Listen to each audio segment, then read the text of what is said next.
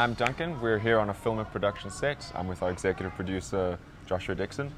We're using remote production for this shoot today. We're shooting for an agency and client in Singapore, and so they're monitoring the entire shoot remotely, just kind of like as if they were here watching on a monitor in the next room, which is usually what it is. They just happen to be in another country now. So we're using Zoom, and they can watch everything live. They've got other views of us on set and the director they're talking to, you know, just like you would like a Skype or Zoom call. So the other thing is that it saves a lot of time and money.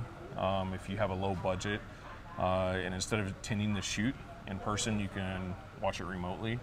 Okay, and what types of clients are using remote production? Really any kind. It's inexpensive.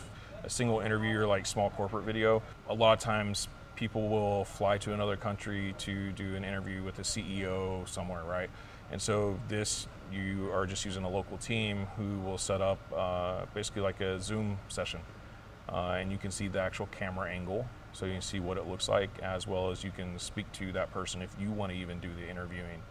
Okay, great. Thanks for taking the time to answer some questions. Yeah, no problem, anytime. Okay, cheers.